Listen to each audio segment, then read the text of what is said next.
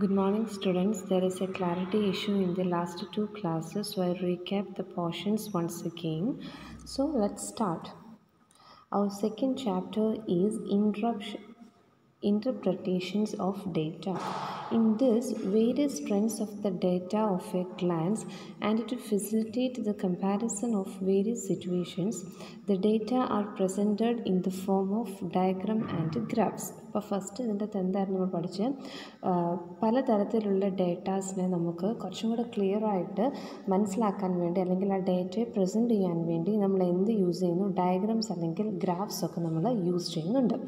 അപ്പോൾ there are A large number of diagrams which can be used for presentation of ഡേറ്റയുടെ പ്രസൻറ്റേഷന് വേണ്ടി large number of diagrams ഒക്കെ നമ്മൾ use ചെയ്യുന്നുണ്ട്. Okay, അപ്പം the solution of A particular diagram depends upon the nature of data. അപ്പം ആ ഒരു particular ഡയഗ്രത്തിൻ്റെ solution അല്ലെങ്കിൽ അത് നമ്മൾ സോൾവ് ചെയ്യുന്നത് എങ്ങനെയായിരിക്കും, അതിൻ്റെ നേച്ചറിനെ ഡിപ്പെൻഡ് ചെയ്തിട്ടായിരിക്കും നമ്മൾ പർട്ടിക്കുലർ ആയിട്ടുള്ള ഡയഗ്രാംസ് വരയ്ക്കുക. Okay, objection of presentation ability and experiences, അതായത് ഇത്രയേ ഉള്ളൂ. ഈ ചാപ്റ്ററിൽ മെയിനായിട്ട് നമ്മൾ പഠിക്കുന്നത് എന്താണ്, how to construct diagrams and graphs, എങ്ങനെയാണ് ഡയഗ്രാംസും ഗ്രാഫ്സും ഒക്കെ വരയ്ക്കുന്നത്, അല്ലെങ്കിൽ എന്തിനു വേണ്ടിയാണ് ഡയഗ്രാംസും ഗ്രാഫ്സും നമ്മൾ യൂസ് ചെയ്യുന്നത്. ഓക്കെ, അപ്പോൾ ഡയഗ്രാംസും ഗ്രാഫ്സും നമ്മൾ മെയിൻലി യൂസ് ചെയ്യുന്നത് എന്തിനു വേണ്ടിയാണ്, നമ്മുടെ ഡേറ്റാസ് നമുക്ക് എന്തെങ്കിലും ഒരു കാര്യം കുറച്ചും കൂടെ ക്ലിയറായിട്ട് ക്ലാരിറ്റി ആയിട്ട് മനസ്സിലാക്കാൻ വേണ്ടി നമ്മൾ അത് ഡയഗ്രമാറ്റിക്കലി റെപ്രസെൻ്റ് ചെയ്യാൻ വേണ്ടിയാണ് നമ്മളിത് യൂസ് ചെയ്യുന്നത്.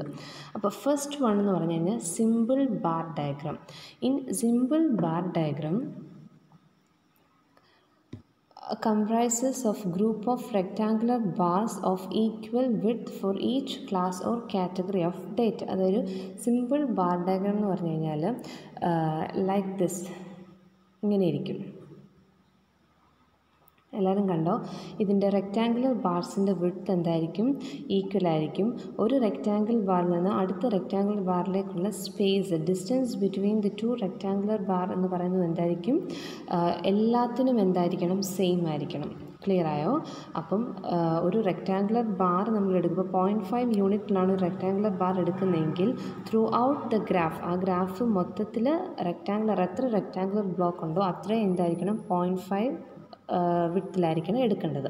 അതേപോലെ തന്നെ ഇവ തമ്മിലുള്ള ഡിസ്റ്റൻസും എന്തായിരിക്കണം, ഈ പറയുന്ന പോലെ ഈക്വൽ ഡിസ്റ്റൻസിലായിരിക്കണം ചെയ്യേണ്ടത്. ഓക്കെ, ഇനി അതിൻ്റെ സ്റ്റെപ്സാണ് താഴെ കൊടുത്തിരിക്കുന്നത്. In this type of diagram 1 bar represents only 1 figure. അപ്പം ഈ ടൈപ്പ് ഓഫ് ബാർ ഡയഗ്രത്തിൽ ഒരു ബാറ് ഒരു ഫിഗറിനെ എന്ത് ചെയ്യത്തുള്ളൂ, റെപ്രസെൻറ്റ് ചെയ്യത്തുള്ളൂ. There will be as many bars as A number of figures. അപ്പം നമ്പർ ഓഫ് ഫിഗേഴ്സ് കൂടുന്നതിനനുസരിച്ച് നമ്പർ ഓഫ് ബാർസും എന്ത് ചെയ്യും, കൂടും. ഓക്കെ, സെക്കൻഡ് പറയുന്നത് എന്താണ്, these diagram ഡെപിക്റ്റ് only 1 characteristics of the data. ഈ ഡയഗ്രത്തിൽ ഒരു ക്യാരക്ടറിസ്റ്റിക്സ് ഓഫ് ദ ഡേറ്റയെ മാത്രമേ നമുക്ക് നോട്ടീസ് ചെയ്യാനായിട്ട് സാധിക്കത്തുള്ളൂ.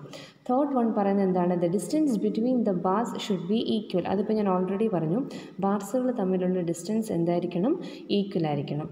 പിന്നെ the height or length of the bar reads the magnitude of the data. അതായത് നമ്മൾ കൊടുക്കുന്ന റെക്റ്റാങ്കുലർ ബാറിൻ്റെ ഹൈറ്റ് അല്ലെങ്കിൽ ലെങ്ത് എന്ന് പറയുന്നത് അതെന്ത് നമുക്ക് മാഗ്നിറ്റ്യൂഡ് ഓഫ് ഡേറ്റയുടെ മാഗ്നിറ്റ്യൂഡിനെ വെളിപ്പെടുത്താണ്. വിച്ച് മീൻസ് ഇപ്പോൾ ഒന്നിന് കുറച്ച് മതിയായിരിക്കും, ഒന്നിന് കൂടുതൽ മതിയായിരിക്കും. അത് അതിൻ്റെ വാല്യൂ അല്ലെങ്കിൽ അതിൻ്റെ എന്താ പറയുക കണ്ടൻറ്റിനെ മനസ്സിലാക്കി നമ്മൾ വരയ്ക്കുമ്പോഴാണ് അതിൻ്റെ ഹൈറ്റ് ഡിഫറൻസ് ഉണ്ടാകുന്നത്. അപ്പോൾ ഹൈറ്റ് ഡിഫറൻസ് റെപ്രസെൻറ്റ് ചെയ്യുന്നത് മാഗ്നിറ്റ്യൂഡ് ഓഫ് ദ ഡേറ്റ, അല്ലെങ്കിൽ ആ വേരിയേഷൻ നമ്മൾ ക്ലാരിഫൈ ചെയ്യുന്നത് എന്തിൽ കൂടിയായിരിക്കും, ഹൈറ്റ് ഡിഫറൻസിൽ നിന്നായിരിക്കും. ഓക്കെ, ഇനി അടുത്ത് പറഞ്ഞത് എന്താ, these diagrams can be either vertical or horizontal.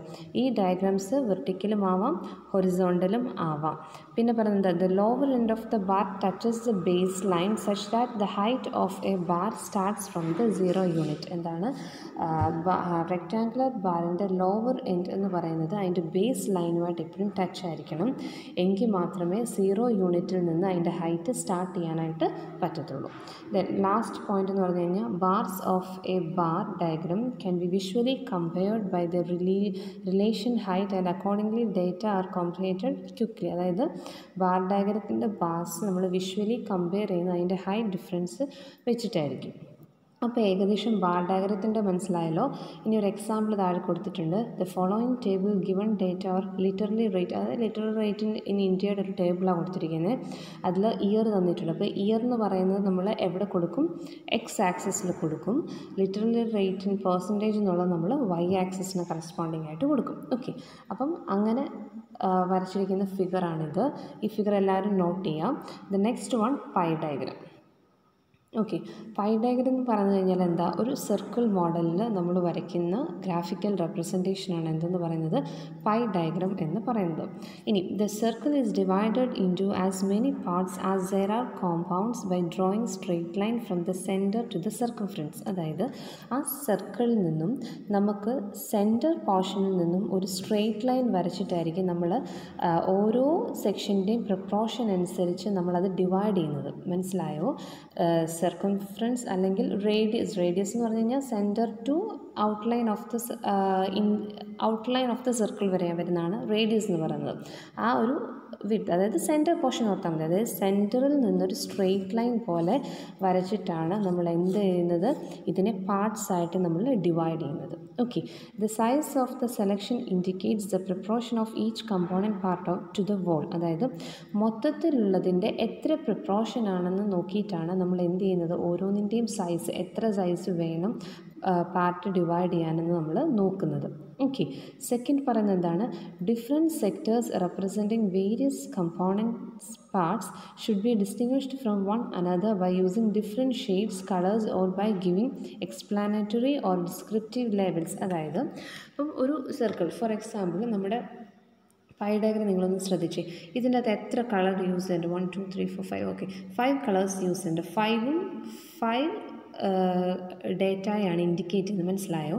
അപ്പം സർക്കിൾ നമ്മൾ കുറച്ചും കൂടെ ഡീറ്റെയിൽഡ് ആയിട്ട് നമുക്ക് ഓരോന്ന് സെപ്പറേറ്റ് ആയിട്ട് മനസ്സിലാക്കാൻ വേണ്ടിയാണ് നമ്മൾ ഡിഫറെൻറ്റ് കളേഴ്സ് യൂസ് ചെയ്യും, അല്ലെങ്കിൽ ഡിഫറെൻറ്റ് ഷെയ്ഡ്സ് യൂസ് ചെയ്യും, ഡിഫറെൻറ്റ് ലേബിൾസ് യൂസ് ചെയ്യും. ഓക്കെ, ഈ രീതിയിൽ.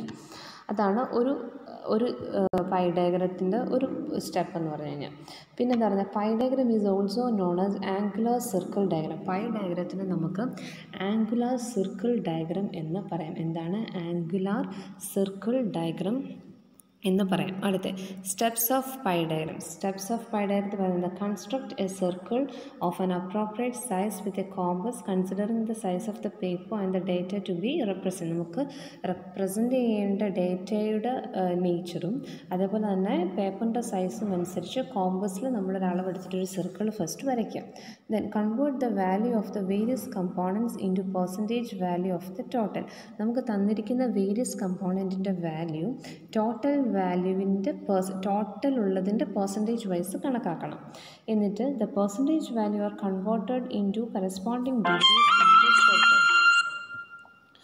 Since one circle contains 360 degree, എന്താണ് the percentage value are converted into corresponding degrees in the circle. First എന്താണ്?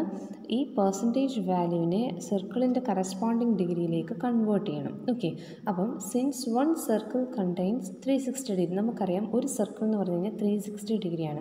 And percentage value of all the items are equal to 100. ഇപ്പോൾ percentage value എല്ലാ ഐറ്റത്തിൻ്റെയും എന്തിനോട് equal ആയിരിക്കും? 100നോട് equal ആയിരിക്കും. Therefore our percentage value is represented by, percentage value നമുക്ക് എങ്ങനെ represent ചെയ്യാം? 360 degree by 100 which is equal to 3.6 degree to get the size of angles. അങ്ങനെ ഓരോന്നിൻ്റെയും എന്തിനു വേണ്ടി? ആംഗിൾസിൻ്റെ സൈസ് കാണാൻ വേണ്ടി ഫസ്റ്റ് 360 ഡിഗ്രിയെ നമ്മൾ 100 കൊണ്ട് ഡിവൈഡ് ചെയ്യുന്നു. സോ 3.6 കിട്ടും. പിന്നെ ഈ 3.6 കൊണ്ട് ബാക്കി പെർസെൻറ്റേജിനെ നമ്മൾ ഇൻറ്റു ചെയ്ത് കഴിയുമ്പം ഓരോന്നിൻ്റെയും ഡിഗ്രി നമുക്ക് പ്രോപ്പറായിട്ട് കിട്ടും. ഓക്കെ, ഇനി അടുത്ത എന്താ പറഞ്ഞിരിക്കുന്നത്? ഫോർത്ത് സെക്ഷൻ പറയുന്നത് എന്താ? Take A radians preferably horizontally as baseline to draw the angle represented by first component. The new line will become the base for second component angular representation. Repeat this procedure till all the components are represented. അതായത് first നമ്മൾ എന്താ പറയുക, ഒരു radian വരയ്ക്കുക horizontal, അതായത് ഒരു straight line സർക്കിളിൽ നിന്ന് വരയ്ക്കുക. അതിനെ ഒരു സെക്ഷൻ്റെ ബേസ് ലൈനായിട്ട് കൺസിഡർ ചെയ്യാം. അടുത്ത സെക്ഷൻ വരുമ്പം അതിൻ്റെ ക്ലോസിംഗ് ആണ് അടുത്ത സെക്ഷൻ്റെ ബേസ് ലൈൻ വരുന്നത്. അങ്ങനെ റിപ്പീറ്റ് ചെയ്യാനാണ് പറയുന്നത്. അടുത്ത പറയുന്നത് എന്താ? Represent various components by different shades designs or colours four proper ഐഡൻറ്റിഫിക്കേഷൻസ്. അതായത് പ്രോപ്പർ ഐഡൻറ്റിഫിക്കേഷന് വേണ്ടി ഡിഫറെൻറ്റ് ഷെയ്ഡ്സ്, ഡിസൈൻസ്, കളേഴ്സും ഒക്കെ യൂസ് ചെയ്യാനാണ്. പിന്നെ കൊടുത്തിരിക്കുന്ന പൈ ഡയഗ്രത്തിൻ്റെ ഒരു എക്സാമ്പിൾ കൊടുത്തിട്ടുണ്ട്, അത് നിങ്ങളൊക്കെ ഒന്ന് നോട്ട് ചെയ്യാം, എന്നിട്ടൊന്ന് വരച്ചു നോക്കുക കേട്ടോ. ആദ്യം കൊടുത്തിരിക്കുന്ന ഐറ്റംസ് ഓഫ് എക്സ്പെൻഡിച്ചർ, ഏതൊക്കെ ഐറ്റംസ് ആണെന്ന് കൊടുത്തിട്ടുണ്ട്. പിന്നെ പെർസെൻറ്റേജ് ഓഫ് ടോട്ടൽ എക്സ്പെൻഡിച്ചർ കൊടുത്തിട്ടുണ്ട്. അപ്പോൾ ഇതിൻ്റെ അകത്ത് ഒരു വാല്യൂ കൊടുത്തിട്ടുള്ളൂ, that is percentage of total expenditure. മറ്റേ ഡിപ്പെൻഡ്സ് ഇന്നതിന് ഇത്ര പെർസെൻറ്റേജ് അങ്ങനെയാണ്. അപ്പോൾ ഫസ്റ്റ് നമ്മൾ ഡിഗ്രി കണക്കാക്കുക. ഡിഗ്രി 3.6 എടുത്തിട്ടുണ്ട്. പിന്നെ ഓരോന്നും സെപ്പറേറ്റ് നമ്മൾ അതിൻ്റെ പ്രൊപ്പോർഷനേറ്റ് ആംഗിൾസ് കണക്കാക്കുക. ഫസ്റ്റ് ഫുഡിൻ്റേത് 60% ആയതുകൊണ്ട് 60 × 3.6, അപ്പോൾ നമുക്ക് 216 ഡിഗ്രിന്ന് കിട്ടും. അങ്ങനെ ഓരോന്നിൻ്റെയും കാൽക്കുലേറ്റ് ചെയ്യുക. ടോട്ടൽ നോക്കുമ്പോൾ 360 ഡിഗ്രി തന്നെ ആയിരിക്കണം, കാരണം ഒരു സർക്കിളിൻ്റെ ഡിഗ്രി എന്ന് പറയുന്നത് എന്താണ്, 360 ഡിഗ്രിയാണ്. അത് വെച്ച് വരച്ചിരിക്കുന്ന പൈ ഡയഗ്രമാണിത്. ഓക്കെ, ഇനി നെക്സ്റ്റ് വൺ നമ്മൾ പഠിച്ചെന്താണ്, ഗ്രാഫിക്കൽ പ്രസൻറ്റേഷൻസ്. ഗ്രാഫിക്കൽ പ്രസൻറ്റേഷൻ്റെ അകത്ത് എന്താ പറയുന്നത്, from the statistical point of view, graphic representation is much more accurate and appropriate than the diagrammatic representation. Like diagrammatic presentation, graphic presentation also provides a quick and easier way of understanding various trends of data. It also facilitates the process of comparison of two or more situations. അതായത് graphic presentation നമ്മൾ use ചെയ്യുന്നത് കുറച്ചും കൂടെ clear ആയിട്ടും കുറച്ചും കൂടെ accurate ആയിട്ടും നമുക്ക് ഡേറ്റാസ് എന്ത് പറയാനായിട്ട് വരയ്ക്കാനായിട്ടാണ് നമ്മൾ എന്ത് യൂസ് ചെയ്യുന്നത്, ഗ്രാഫിക് പ്രസൻറ്റേഷൻ യൂസ് ചെയ്യുന്നത്. അപ്പം ഇതിൻ്റെ അകത്ത് ഒന്നിൽ കൂടുതൽ സിറ്റുവേഷൻസിനെ നമുക്ക് കമ്പയർ ചെയ്ത് വരയ്ക്കാനായിട്ട് സാധിക്കും. ഇനി നെക്സ്റ്റ് പറയുന്നത് എന്താണ്, കൺസ്ട്രക്ഷൻ ഓഫ് ഗ്രാഫ്സ്. ഗ്രാഫ്സിൻ്റെ കൺസ്ട്രക്ഷൻസ്. അതിൻ്റെ അകത്ത് എന്ന് പറയുന്നത്, graphs are generally drone on the specially designed paper known as graph paper. എന്താണ്, ഗ്രാഫ്സ് സാധാരണയായിട്ട് നമ്മൾ വരയ്ക്കുന്ന എവിടെയാണ്, ഒരു സ്പെഷ്യലി ഡിസൈൻഡ് പേപ്പറാണ്. അത് ഹൊറിസോണ്ടലുള്ള ലൈൻസ് ഉണ്ടാവും, വെർട്ടിക്കൽ ലൈൻസ് ഒക്കെ ഉള്ള ഒരു സ്പെഷ്യലി ഡിസൈൻഡ് പേപ്പറിലാണ് നമ്മൾ ഗ്രാഫ്സ് വരയ്ക്കുക. അപ്പോൾ അത് ആ പേപ്പറിന് നമ്മൾ പറയുന്ന പേരാണ് എന്ത്, ഗ്രാഫ് പേപ്പർ. പിന്നെന്താണ്, graph paper is A fine network of horizontal and vertical lines dividing every inch or centimetre into 10 equal parts. അത് ഗ്രാഫ് പേപ്പറിൽ ഹൊറിസോണ്ടൽ ലൈൻസ് ഉണ്ടാവും, വെർട്ടിക്കൽ ലൈൻസും ഉണ്ടാവും. അപ്പോൾ അതിനെ ഡിവൈഡ് ചെയ്തിരിക്കുന്നതെങ്കിൽ ഈക്വൽ പാർട്സ് ആയിട്ടായിരിക്കും നമ്മൾ ഡിവൈഡ് ചെയ്തിരിക്കുന്നത്. പിന്നെ ഫസ്റ്റ് എങ്ങനെയാണ് വരയ്ക്കുക എന്നുള്ളത്, ആദ്യം 2 സിമ്പിൾ ലൈൻസ് വരയ്ക്കുക. അത് ഇൻട്രാക്ട് ചെയ്യുന്ന പോയിൻ്റ് എന്ന് പറയുന്നത് റൈറ്റ് ആംഗിൾസ് ആയിരിക്കണം. അതായത് 90 ഡിഗ്രി വരുന്ന പോലെ വേണം 2 ആംഗിൾസ് വരയ്ക്കാൻ. അതിൽ ഹൊറിസോണ്ടൽ ലൈൻസിന് നമ്മൾ എക്സ് ആക്സിസ് എന്നും വെർട്ടിക്കൽ ലൈൻസിനെ നമ്മൾ വൈ ആക്സിസ് എന്ന് പറയുന്നു. ഇനി എങ്ങനെയാണ് ഗ്രാഫ് കൺസ്ട്രക്ട് ചെയ്യുന്നതെന്നാണ് അടുത്ത് നോക്കുന്നത്. ഓക്കെ, അപ്പോൾ ഗ്രാഫ് എങ്ങനെ കൺസ്ട്രക്ട് ചെയ്യുന്നത് പറഞ്ഞിരിക്കുന്നത്, in the first step drone 2 simple lines. First step എന്ന് പറഞ്ഞാൽ ആദ്യം 2 ലൈൻസ് സിമ്പിൾ വരയ്ക്കുക, which intersect each other as right angles. These lines are called ആക്സിസസ്. എന്താണ്, 2 ലൈൻസ് വരയ്ക്കും, അത് ഇൻ്റർസെക്റ്റ് ചെയ്യുന്നത് ഒരു റൈറ്റ് ആംഗിൾ, അതായത് 90 ഡിഗ്രി വരുന്ന പോലെ അത് ഇൻ്റർസെക്റ്റ് ചെയ്യണം. അങ്ങനെയുള്ള ലൈൻസിന് നമ്മൾ എന്തെന്ന് പറയുന്നത്, ആക്സിസ് എന്ന് പറയുന്നു. ഇനി സെക്കൻഡ് പറയുന്നത് എന്താ, the horizontal line is known as X axis or abscissa and the vertical lines as ordinate axis or Y axis. അപ്പം ഹൊറിസോണ്ടൽ ലൈനെ നമുക്ക് സിമ്പിളായിട്ട് പറഞ്ഞു കഴിഞ്ഞാൽ എക്സ് ആക്സിസ് എന്നും വെർട്ടിക്കൽ ലൈനെ നമുക്ക് വൈ ആക്സിസ് എന്നും പറയാം. അതുപോലെ തന്നെ സ്റ്റെപ്പ് 3 പറയുന്നത് എന്താ, the point at which the intersect each other. അതായത് ഏത് പോയിൻറ്റിലാണോ 2 ലൈൻസും ഇൻ്റർസെക്റ്റ് ചെയ്യുന്നത് ആ പോയിൻറ്റിന് പറയുന്ന പേരാണ് പോയിൻ്റ് ഓഫ് ഒറിജിൻ.